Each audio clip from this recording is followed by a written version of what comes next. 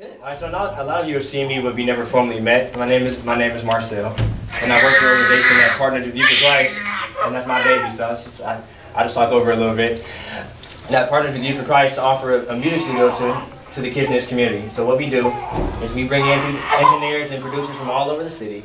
They come in and they interact with our kids. We try to teach our kids how to engineer, how to produce, but more importantly, we try to mentor them. We try to just be a positive influence in their life because we're positive people that are investing into their lives. And so we are open to anybody. And we tend to say like 18 and under, but we have 24-year-olds and 23-year-olds, and we just love everybody. And we use the music studio as our vehicle to meet people and to love people. That's what we do. So anybody's welcome. And so if you ever want anybody to, if you know anybody who loves music and wants to do music, just have them talk to me, or they can talk to Casey, and we'll see if we can get them in there. All right? Cool. All right. So as Phil said, I'm going to talk a little bit about idol worship. And we're going to talk about one specific idol, but not so much that idol. We're not going to talk about what it is or what he's like. We're going to talk about how the idol operates. We're going to talk about the idol Baal. So the Baal is one of the most popular idols in the Old Testament. He is associated with the sky. So he's thunder, rain, lightning. So here's a picture of Baal.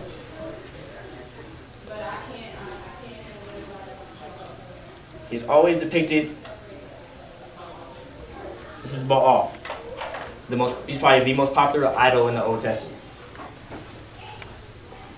Yeah? Oh, also known as Ra. Ra in Egypt, huh? Yeah. There you go. That's Baal. So Baal is typically depicted like this. So he either has a knife in his hand or a lightning blade. And he actually, and so we don't hear too much about Baal in Western society, but has anybody ever heard of Zeus? Anyone ever heard of Zeus? Mm-hmm. Baal and Zeus are the same people. So Baal goes from the Canaanite system, Israelite system, and becomes Baal, and eventually becomes Zeus in the Greek. So where's Baal at in the Bible? So I would say, arguably the most popular story of Baal in the Bible is the story of Elijah. Has anyone heard the story of Elijah? And so what's happening during the time of Elijah is the people of Israel have wandered away from God, and they've begun to serve Baal. So God sees what's happening, and he raises the prophet Elijah up, and the prophet Elijah has a miraculous and wonderful ministry where he calls fire down from heaven. He confronts the prophets of Baal, he defeats them, and he leads the people of Israel back to Yahweh. Yeah. So there you go. So that's Baal, and that's what he looks like. He's kind of like a Zeus kind of guy. And if you want to find him, he is in 1 Kings 17:1 through 2 Kings 2:11. So that's where he is. But I don't want to get too much into that stuff. I want to get into how Baal operates. And so I want to do that by playing a game. Alright? A game. A mystery game is at that. Alright, so what we're going to do today is we're going to examine Baal through the book of Ecclesiastes. Has anyone heard of the book of Ecclesiastes? Anyone ready? Okay. So in the book of Ecclesiastes, basically what it's about is a man is giving a sermon. He's preaching. And he's really mad, he's really frustrated, and he's really agitated. And so you have to ask yourself why. Well, he's agitated because he's lost something, because something is absent in his life. Essentially, something has been taken from his life. Something has been robbed from him and from his community. And so what we want to do today is we want to verify my suspicion that Baal is actually the one that robbed this man and robbed his community. Okay? That's what we're going to do. So you guys are going to be like my detectives. I'm like the lieutenant. And you guys need to help me figure out who Baal was working with, what he stole, and how he did it. Okay? Is that cool? Alright, so the first thing I want to do is I want you guys to work in groups, and I want you guys to get in 3 groups.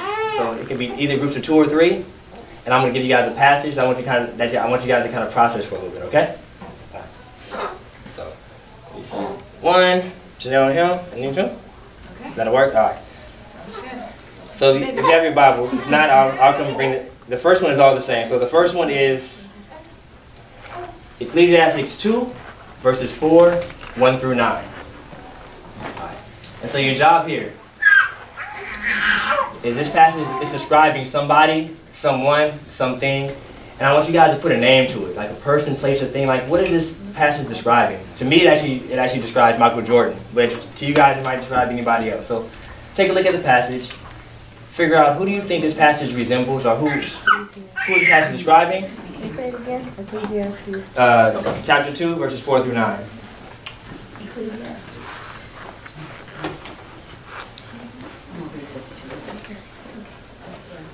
Are you gonna You good? Read it. I got a phone if somebody. What's that? Thank you. Is it? Oh, we all have the same passage. It's the same. The first one, the same passage. Yeah. Can you read it out loud? Yeah. Okay. Yeah. You want to read it? That way I don't have to read it. All right, cool. All right, so here's the passage. We'll just do it together. You guys can shout out names of who you or people or places that you think this reminds you of. I apologize. What was it? Was Ecclesiastes 4? Chapter 2, 4 through 9. I'll read it right now. All right, so Ecclesiastes chapter 2, 4 through 9. So I started large projects. I built houses for myself. I planted vineyards. I made gardens and parks. I planted all kinds of fruit trees in them. I made lakes into water groves and healthy trees. I bought male and female slaves, and I had other slaves who were born in my house. I also owned more herds and flocks than anyone in Jerusalem ever before me. I stored up silver and gold for myself. I gathered up treasures and kings of the kings in their kingdoms. I got male and female singers. I also got many women for myself, women delight the hearts of men. I became far more important than anyone in Jerusalem had ever been before. And in spite of everything, I didn't even lose my wisdom. So as we hear that, what kind of characteristics come to mind? So this is the person who actually helped Baal do this robbery, because Baal never works alone. So this is the kind of person that Baal works with. So what kind of person does this sound like? Did it sound did it sound very humble? Materialistic. Materialistic. And what else do you guys hear? He's rich. Rich, very wealthy, okay. Wealthy, powerful kind of. You got slaves and stuff like that? Slaves, built reservoirs. Built reservoirs, yeah. Yeah, so if he built them, that he mean he had a lot of money. Yeah. And so we talked about the gold and that silver. Definitely. So we have an arrogant, rich, materialistic slave driver. Can you guys think of a person, place, or thing that fits that profile? I know last night when I talked to my wife about this, she said America. She said America fits this profile. Can you guys think of anybody that fits this profile? Yeah. I think Michael Jordan fits it. He kind of this arrogant. I've accomplished everything. I walk on my own. Really? What's the rapper? Jay-Z? Jesus walks. Kanye West. Okay, Kanye West. So Right. arrogant. Okay. Kanye West. I like Kanye West. You're right. So we got America. I think Michael Jordan. So we have Kanye West. Well, anybody else? Anybody you can think of as arrogant, super rich, very materialistic? Jay-Z. A lot of politicians. Yeah, politicians. That's right. It's a group of people. It could be a group of people. Politicians. All right. Definitely. All right. So they're group politics. So now we have politicians, America, Kanye West, and I said Michael Jordan. So what did you say? The Kardashians? That works for me. That works for me. Or Paris Hilton. Paris Hilton. Oh, yeah.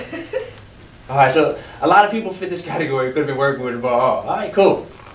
Now, in the second stage, we need to figure out what did Baal steal through Kim Kardashian, through Kanye West, through America, through these politicians. What did he take from this preacher who was preaching? What did he take from this community? And so we can actually do it together.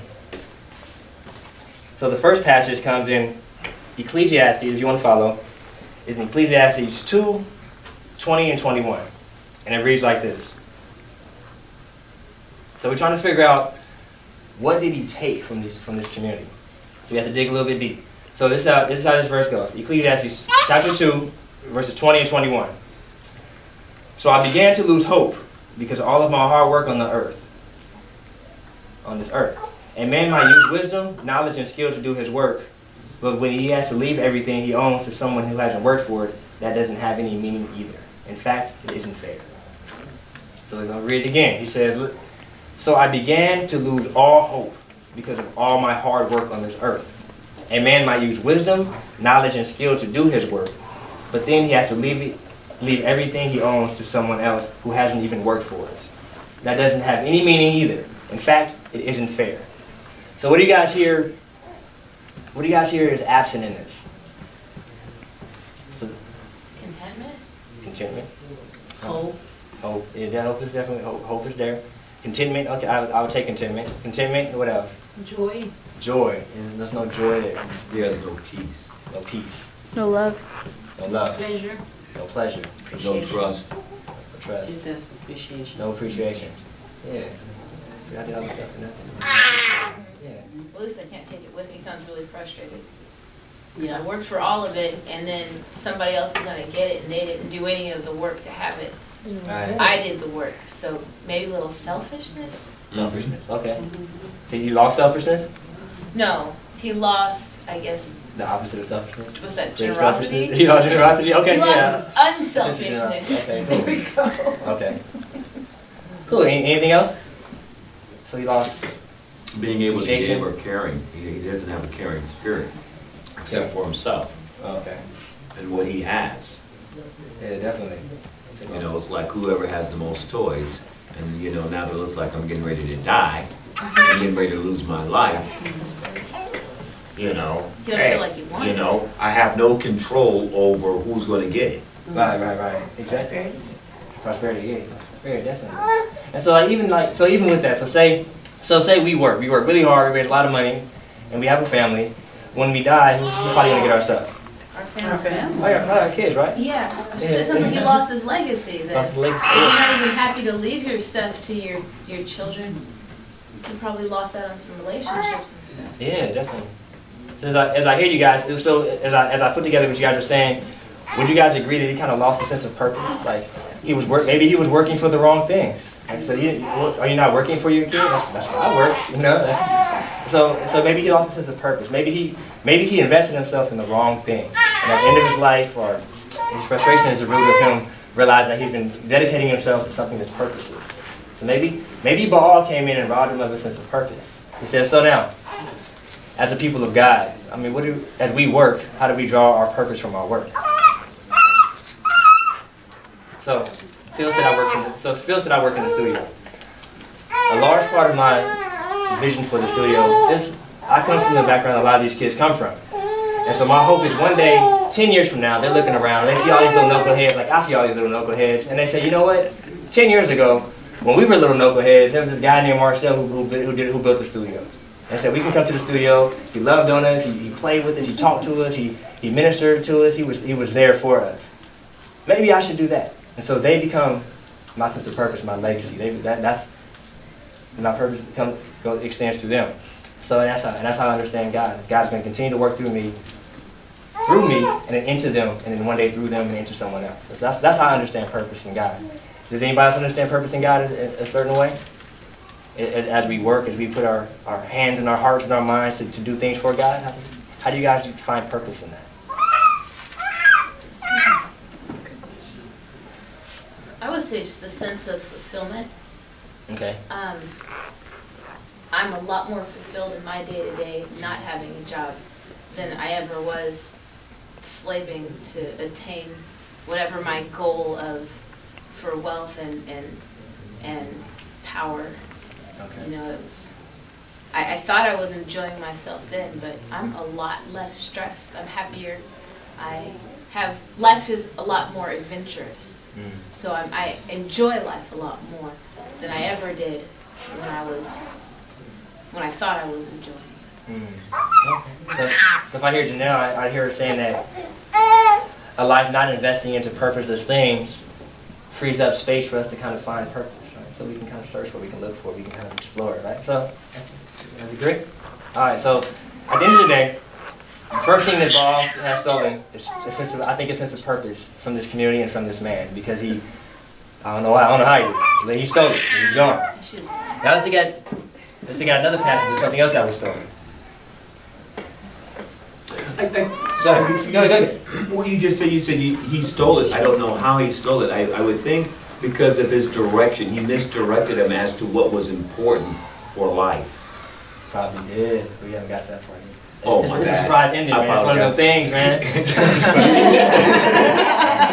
They'll keep ahead. We're still in the mystery, man. Oh, okay, my bad. So- My bad. All right. So the second element missing comes in Ecclesiastes chapter 3, verses 18 and 19. So I'll read it. So this is the second thing he stole. So the first thing stolen that Baal stole was purpose. The second thing he stole was this. I also thought, God puts human beings to the test. They can see that they are just like animals. What happens to animals happens to people too. Death waits for people and animals alike. People die just as animals do. All of them have their same breath. People don't have any advantage over animals. Nothing has meaning. So what do you hear? Sad. Yeah, it is sad. Yeah, that is sad. Hope or happiness. Yeah. So what do you guys hear lost in that? You can say the answer. You can And spoil he it, doesn't man. have it, he lost his, I know who's talking, so he lost his relationship with God above. Because if he had that relationship, he continued, and with that walk in that relationship, he would know that he is more than animal, His But identity. I think you missed the point. I think you missed the point. It's not so much that he's talking about that he's more than animal. The point is that he's got to die. That's the point. He's talking about, man, death is coming. And I have no control of the fact that I have to die just like the animals do. God is testing me, and then I gotta die. And now, why am I here? Why did I even come to earth? Why was I born? I worked to accomplish all of this stuff, and now I'm getting ready to die. And whose stuff is it going to be? Yeah. And he's kind of ticked. He is mad. He's furious. Yeah. Furious. Yeah. So in that, what's lost? So I mean, as a believer, as a man who knows his Lord and Savior Jesus Christ, what's lost in that? What's he missing? What matters? He's missing what matters. He's missing what matters. What else is missing? Oh, you want somebody else to answer that? I want you to answer. Yeah. I want you to answer. I don't know. You don't know? I don't know. All right. Yeah. His purpose, his identity. Like purpose, identity. So, I think also just his trust in God that there is a point to all of this. Like his perception of who God is really skewed now. That this is all pointless and we're just gonna die anyways. There's no faith there that God has made us for a reason, and that there is a point. Like he's lost his faith in who God is. That's what I said. Definitely. So as believers, so we live in the New Testament era where the Son has came, He's risen. When I hear this, I see a man that's been blinded to God's plan. That God actually had a plan that extended through death into resurrection, into new life, into eternal life with Him. And for some reason, this man is blind to that. And I think that's what he lost. I think he lost connection to God, intimacy with God, and it blinded him to the fact that God actually has a plan. And so all these seeds was right in front of him. And that's just that I'm going to die. He's been robbed of the good news. So he's getting more serious. Baal has stolen more now. So he's stolen purpose. And he's stolen knowledge of God so we can plan. He's stolen, say? Yeah, he's misguided him, like you said. He's misdirected him. And so now he can't even see God's plan. Alright, so now, two things. So, purpose, misguided. Now the third thing. So what we're doing is we're investigating the book of Ecclesiastes, and we're looking at the idol Baal, and we're saying that. Have you ever read Ecclesiastes before? No, I haven't. It's about a guy who's just mad at the world. He's like, life stinks and then you die. And so what we're saying is that Baal is the reason he's so mad, and that Baal stole something from him. So we've identified that Baal stole purpose. And what was the second thing we identified that Baal stole? his faith, his identity. Faith, identity. What did you say, Priscilla? His vision. His vision. His link to God's plan. Yeah. Alright, so this is the third thing that Baal stole. And the final thing. It's from Ecclesiastes 4:1. Alright, I'll read it and we'll engage it. What translation are you reading? I am reading the New International Reader's Version. Okay. Alright, hers part. Do you want to read it? 4:1? I gotta find the new international. Oh, you don't gotta read that version, so that's not different. Alright, so this is 4:1. I looked and I saw how much people were suffering on this earth. I saw the tears of those who were suffering, and they don't have anyone to comfort them. Power is on the side of those who beat them down. Those who are suffering don't have anyone to comfort them. So then again, he's talking about something that was stolen from him. So what do you guys hear is being stolen in this situation? What do you think was stolen? There's people suffering and there's no comforter. It's just People beating them down. relationship. Relationship between people? Like Between community? people. Okay. Yeah, you have to be very isolated to have nobody to comfort you. Most people can call someone. Right. No, you should. What's up, man?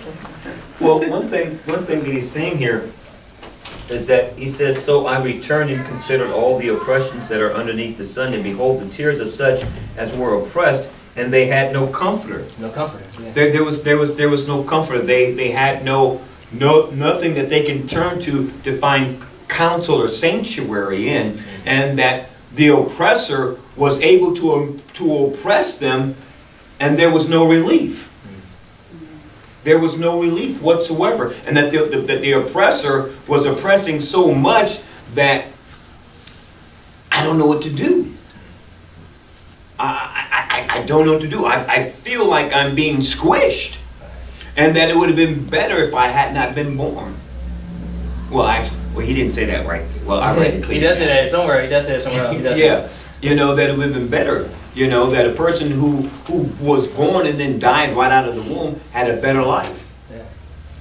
You know, but this guy, just, you know, the oppressor is oppressing him so much that he has no relief whatsoever. He doesn't know how to get in contact with God. Right. I agree. Anybody see anything else? What about that word comforter? That comes up in the New Testament. You might know what it references in the New Testament? The Holy Spirit. And it references the presence of God with us, right? Yeah. So sometimes like when I read this, like we speak about like this suffering and this injustice and this oppression, it seems like they've been robbed of the presence of God. You know, the presence that brings shalom, the presence that brings peace, the presence that brings transformation and healing. That He doesn't see this operating. Somehow, some way he's been disconnected from it. It's not in my life. It's not in the life of my community. It's gone. We've been robbed of it. But he had it. He did. He had it in the beginning. He did have it. When he started out, he had it. Even how he says, powers on the side of those who beat them down. Yeah. Well, the people that have the power don't have to beat down the people that are working for him with them, number one. And number two, he has all of the power because he's super wealthy. So he's almost talking about himself and how he's treating other people. Yeah. Well, yeah, that's how he ended up doing other people. Yeah, he exploiting that power He and couldn't that help. disconnect. Okay. He couldn't help himself. Like he's the oppressor saying, you know, they're suffering, you don't have anyone to comfort them. Okay. Yeah. I get you. I'm listening. I'm Yeah, yeah. verbal processor. Yeah, I get you. All right. So what are we saying is stolen in this? So we have purpose was stolen.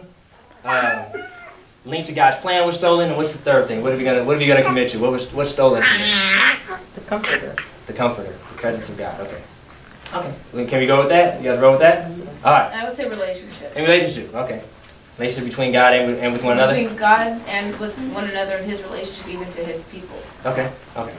All right.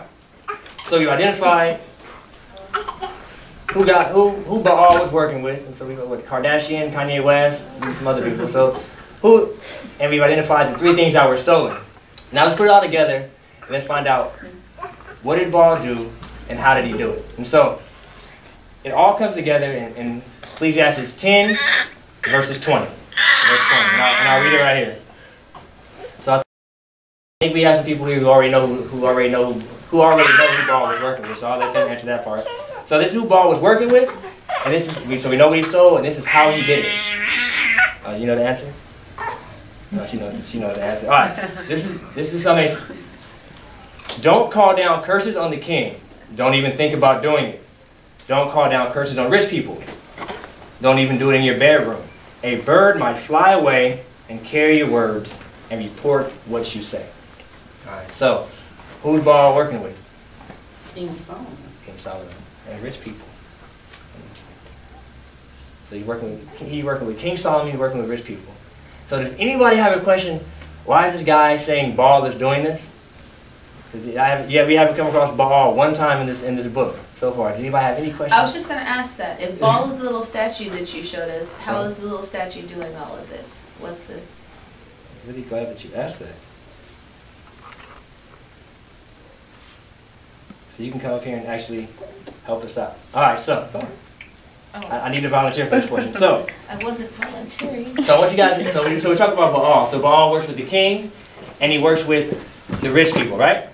Now you gotta remember, 3,000 years ago when this was written, they spoke in Hebrew, right? They spoke in Hebrew, and so when we read in English and we hear it in English. What I want you guys to do is I want you guys to hear this how the Hebrews would have heard it. So we're looking at this phrase. A bird might fly away, okay? A bird might fly away. Now I want you to listen really closely to what it sounds like in Hebrew. You know? It's a very highlighted word. It's already kind of transliterated. So listen closely. What does it sound like in Hebrew? Baal, Hakanaf. All right, I'll get it. Just say the first one again. Oh, Baal, or yeah, B-A-A-L. Baal. Baal. Baal. Baal. Hey, Baal. Good job. So this one little phrase, a bird might fly away. Did that sound weird to people? Like, what kind of mythical bird flies away with people's words and thoughts? Actually, it's a title. You know, have you anyone ever heard of Jehovah Jireh, Jehovah Nissi, Jehovah Rapha? How we have titles for God. This was a title for Baal. It means the owner of the night with wings. This is the title. And so it links Baal with our kings and with the rich people. So this is where Baal comes in at. And so how does Baal work? You have to think about what it's like to be a king. So you read the Old Testament. You know, kings, they have a temple, they have money, they have all these other things. They have all these things, right? But they also have to worry about their sons chopping their heads off because they want the crown. They also have to worry about people revolting against them because they don't like the way they're doing their king thing. They also have to worry about other nations coming in, invading their walls, killing their men, and enslaving their women. He got a lot of stuff to worry about. And so this is where Baal comes in. Baal comes in and says, look, you know that there are things in your life that are beyond your control. So look, come to me, worship me, bring your people to worship me, and I will give you control over all these things so that you can keep your crown and then everything will always work out in your best interest the way you want to. And that's how Baal works. That's how, and at the end of the day, the king did it, Solomon did it, and Israel was led away from Yahweh. It lost their purpose, lost their identity, lost their connection to God's plan because they went into the system of Baal's control. And that's what that's what the Baal idol represents. The Baal idol represents the idol of control. Baal is the idol of control worship. So what Baal says is this. Baal comes to us and says, look, every day when you wake up, you're going to face situations, circumstances, and events that are beyond your control. You don't know, you don't have no guarantee they're going to work out in your favor, and you have no control over them. But if you come to me, I'll give you control over these circumstances so that you can always ensure that they work out in your favor and in your best interest. It sounds pretty cool. But let's listen to what Yahweh says. Let's listen to what the real God says. The real God says, look, yes, you're going to wake up and face situations, circumstances, and events that are beyond your control. But when you come to me, I will send you assurance that I am in control, and that I am with you, and that I am working in your best interest. So these are two different systems. One says, hey, seek control for yourself, and it separates us from God. The other says, let's allow God to be in control. Let's trust God, and let's see where that leads us. So as we engage with that, what do you think the difference is? You see any differences between those two messages? Yeah, we see when you look at it from the perspective of what you just presented it, you see that operating right now today, especially the Baal or Baal outlook, because he presents people, about you being in control. Where, now you can do subliminal messaging, you can do self-hypnosis, where you can bring yourself, where you're in control of yourself, so that you are the creator of your own destiny. Right. So that these circumstances and events and things that are happening in your life, you will be in control of them. Yeah. And that you will be the one who will determine what happens in your life, day by day by day, regardless of what other people are doing. It'll be in your hands. Right. Where it does take you away from God, because it puts you in the perspective and the mindset that you are the only God, that you are God, right. That you're God, and that it's all up to you. Right. Yeah. Yeah, I mean, I see that happening a lot. When you look at a lot of the entertainers, a lot of people that are higher up in life, and a lot of people that are successful as to the way the world views success, that has a great major play in it. Definitely. This whole filter this whole illusion of control that they present us, right? Yeah, Definitely. because that's exactly what it is. It's an enlightenment of an illusion. This whole kind of Baal connection to Ra, connected to Horus and all that, it reminded me of Beyonce and the Super Bowl halftime show she did, and all the symbolism that was in there for these very gods, and how then they do have the power and the money and the fame and the success and the perceived control, but they're also removed and isolated with no real relationships, and all of the flip sides is they're living Solomon's life. And many of them actually started out in the church. They actually started out with the relationship with God. Yeah. Or maybe not a relationship, but a knowledge of God, an understanding of who God is. What about you? That's so true. What do you get from that?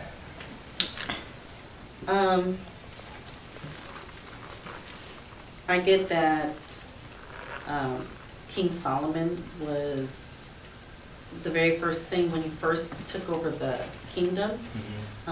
He didn't pray for riches or anything like that. He prayed for wisdom, and God freely gave it to him. And God told him the things that to do in order for him to keep the kingdom alive. And because of the wives that he chose, the wives, I'm crossing into something. Because of the wives he chose women that served other gods, and they influenced him. He allowed himself to be influenced, because if he had stayed away from those women to start off with, right. Definitely. You know what I hear when I hear this? It's actually kind of tempting, right? So say I get control of everything I want. I can have things happen the way I wanted to, when I wanted to, and always in my best interest. If I go with Baal, if I go with Yahweh, if I go with real God, he says, trust me. He says, trust me.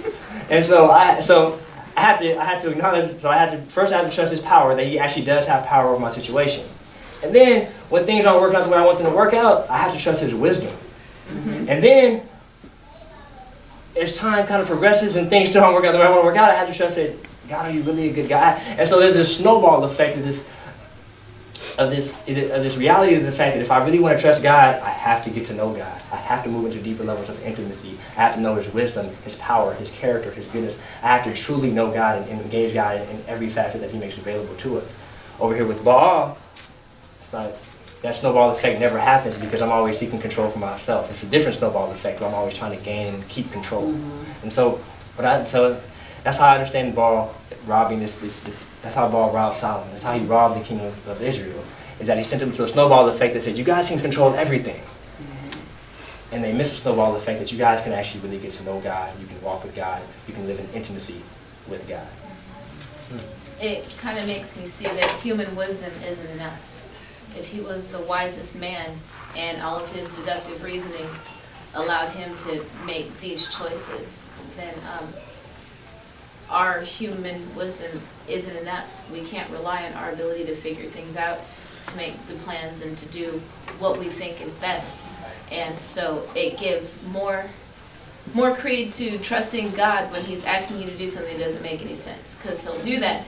And we want to say, this doesn't make any sense. And we process it and we work everything out. Our plan makes more sense, but even then to still go with God's plan, because our wisdom obviously is going to lead us into despair. Right. Yeah, you ended God's description with that trusting him, and he'll lead you to something that's in your best, that is better for you. Yeah.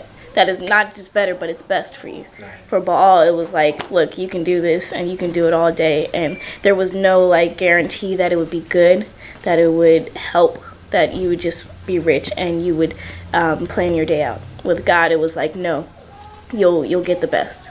Yeah. You can do what you think is good all day long. That's it. Yeah. Power, money, sex, Yeah, exactly. So fame. so in the book of, I say it to build off what Casey's saying. Another place that Baal is real popular as is in the book of Judges, where it says the people followed their own way. They kept falling into Baal worship, just doing what they thought was right. So what does this look like actually? What does this look like in today's world? So to me, control comes in many different forms. It comes in the form of bad relationships. It comes in forms of substances, habits, even religious systems.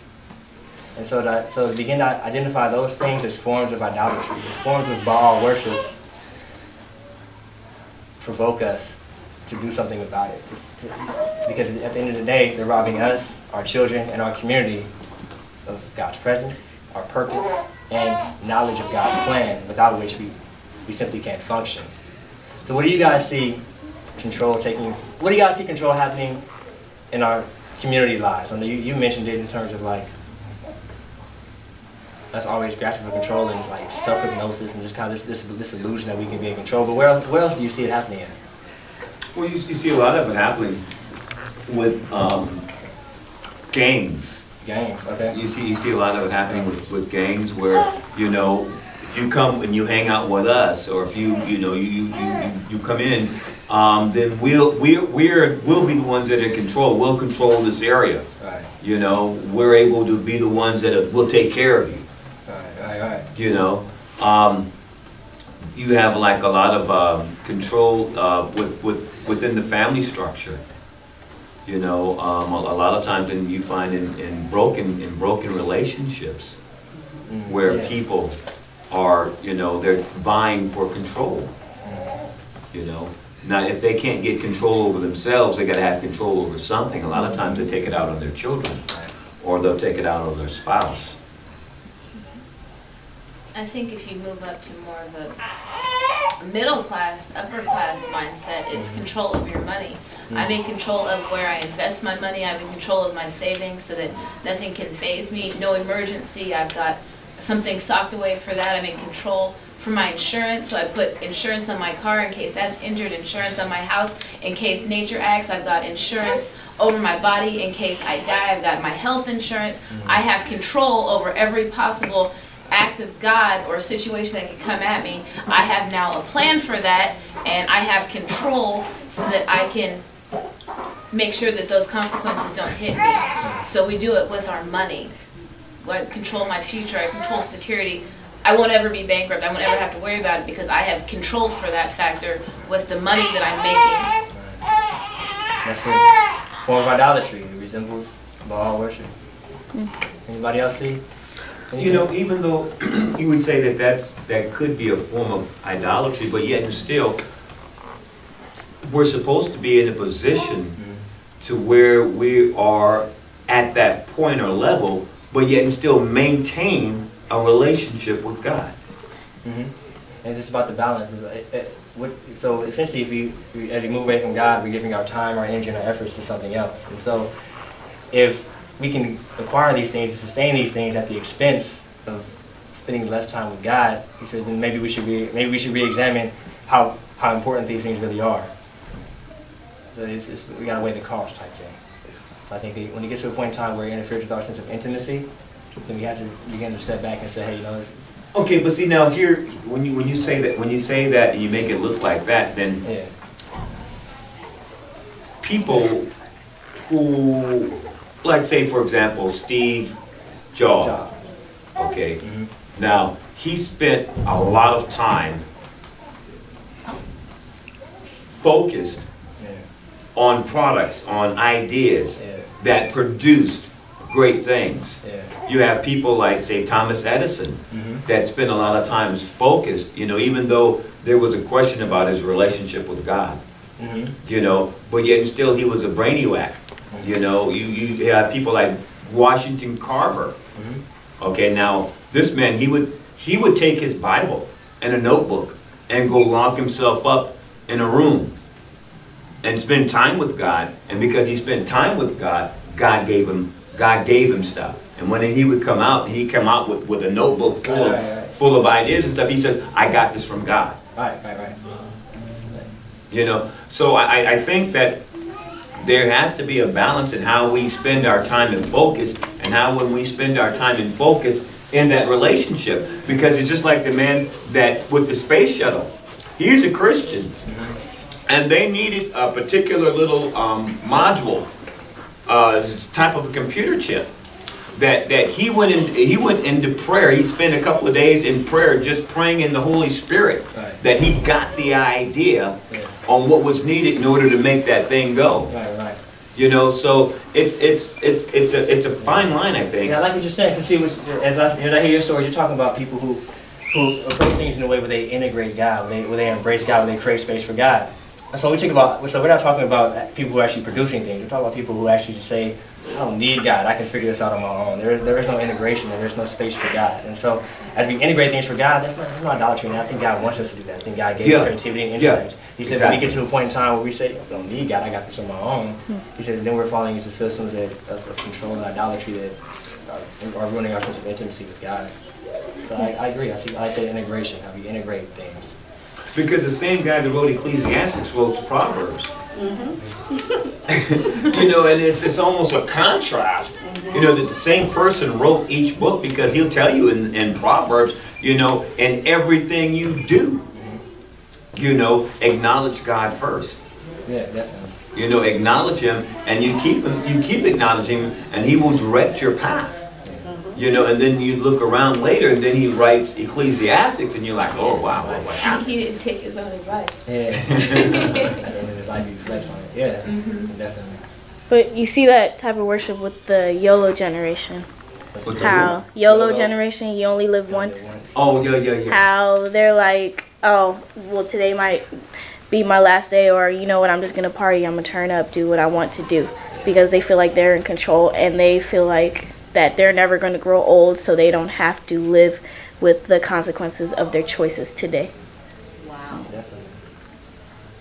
What'd you call that group? YOLO. It's called YOLO. You only live once. YOLO. I've never. Well, it's not a group, it's just a saying. So it's not like, oh, the group, YOLO, it's just out there. That's what people believe. What about in our personal lives? What about when we come to a situation that we say we have to be in control of it? It has to be done by me, my way, in my time. That's the only way to do it. I have to be in complete control of it. That's my song. See, do you think that resembles an element of what we're talking about? I have to be in control of this. It has to work out my way. Yeah, because you're not humbling yourself. You're not you're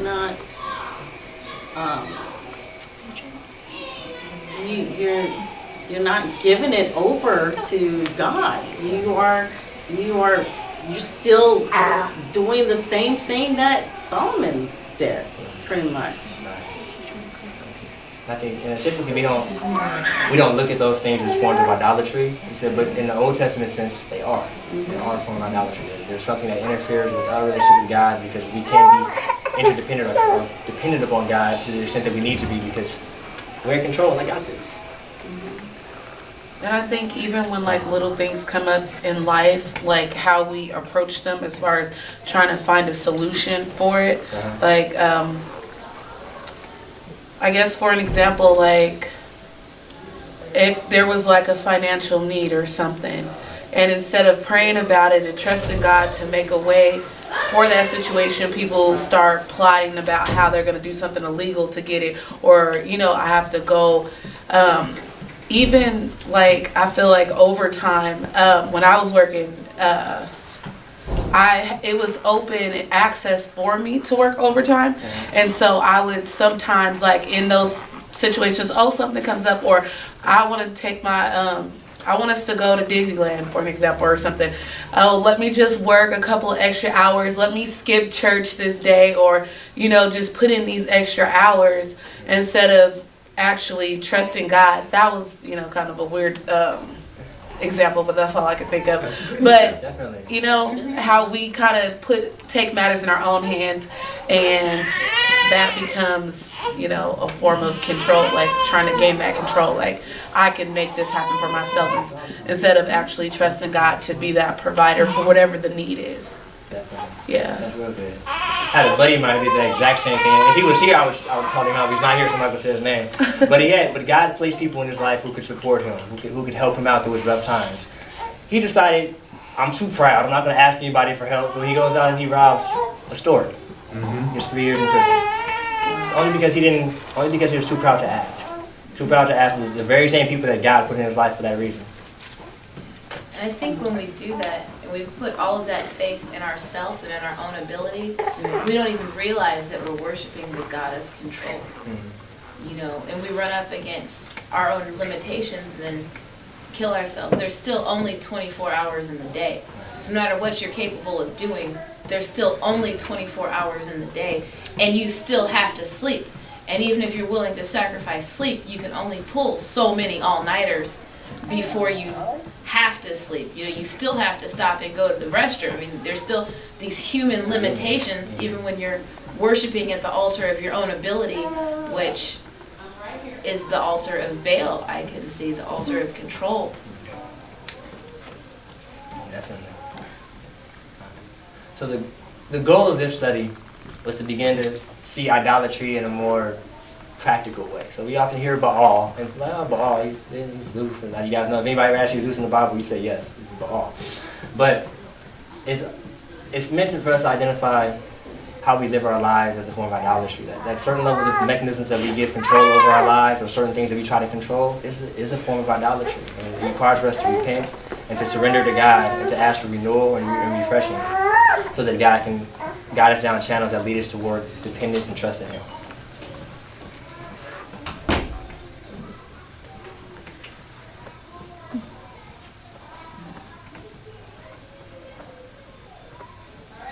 You guys say something.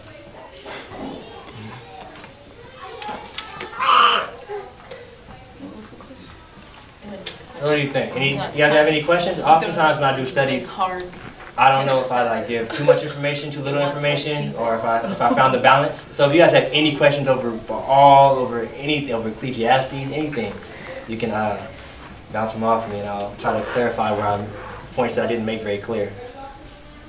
Oh, I kind of came in a little bit late, but if Okay. you could explain, I mean, I kind of caught on, but like what you said in the beginning, like kind of explain this God of control, like a little bit more. Baal. Baal, you want to know like Yeah. his actual, like, who he is, his characteristic type thing? Or? Yeah, Okay. kind of, yeah. Okay. So Baal is the god of the sky. He's associated with like thunder, lightning, rain. His name means owner or lord. And he what's it called? The most popular passage of Baal, it comes in the book. Have you read the story of Elijah, who comes down fire from heaven? All right, so the story of Elijah is probably the most popular story of Baal. And so we're talking about control. I'm glad you asked this. What was happening in the book of Elijah? It wasn't raining. There was a drought. And so the children of Israel turned away from God and went to Baal so they can get control over the weather, over rain, over their crops. And so God, seeing that they went away from him, he rose up the prophet Elijah, and he sent Elijah over there to confront the prophets, sent down fire from heaven, had this really big contest. And Elijah beats the prophets of Baal, and he guides them back into Yahweh. And so that's what we talked about at the beginning. We talked a little bit about Baal. So he's actually, have you heard of Zeus? He's actually Zeus. And he's this god of control of the sky. And so in that one part that Janelle wrote, where it says the owner of the wings, that's literally what his name means. It's the owner of the sky. So I didn't get too much depth in it. I'll be talking more so about how he operates as opposed to who he is. So is procrastination a form of control worship? You gotta ask that to the next person who does an idol. I don't know. I don't think procrastination and control. No, like because Because if you procrastinate, you're basically saying, "Oh, I got this. I can wait till the last minute. I'm in control. I can do it." And then I think in realms of arrogance, I think that it is essentially like when somebody gives you a job, they say you have this much time to do the job, and they're assuming that this is how long it's gonna take you to do the job. When you say, you're wrong. I know how I can do the job in 20 minutes before you ask me before you actually want it. There's a bit of arrogance in that. Like like a little bit. I know better than you know type thing. So Okay. I would say. Yeah. Okay. So you should work on that. Oh, thanks. Conviction. What if a person, Not in every situation. Not in every situation. You might know. Like I fix I could get like, yeah, that like, too. Wait a minute. I fix computers. Somebody might, hey, can you have this done in a week? And I know it only takes me 10 minutes to run it in that fit. You know, I know that. But right, in general, like when I get the kid in the studio, hey, I want you to mix this track. I give you the instructions. I know your skill set. I know about how long it's going to take you to do this. And you decide to come at me and do it an hour before. I can tell by this trash that you gave me that you didn't do it when I told you to start doing it. And so it's that kind of thing. But definitely, it's exclusive. It's not every situation. But it can be a form. In Casey's case, it is. But